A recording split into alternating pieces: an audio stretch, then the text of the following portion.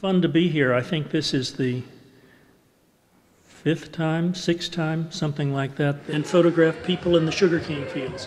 He would do it from start to finish and cover every aspect of it that he possibly could. It's probably the finest photographic archive of that period that exists anywhere in the world.